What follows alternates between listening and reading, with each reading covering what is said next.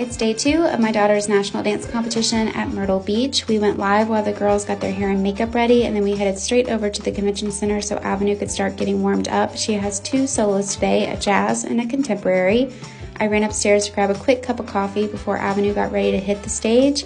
Here's her dance coach. She's been so incredibly supportive all season. I'm just so proud of Avenue's performance today.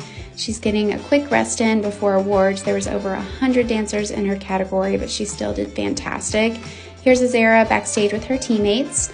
I ran Avenue over to Chipotle really quick for us to grab some food before we had to get back for her to hit the stage with her small group jazz. You guys, their performance was insane. They did so incredibly well. And then here's my hip hop team winning 2nd overall out of all the small groups. I'm so proud of how hard they've worked this season. And then we ran over to Ben & Jerry's to grab some ice cream, and now we're getting rested and ready for day 3.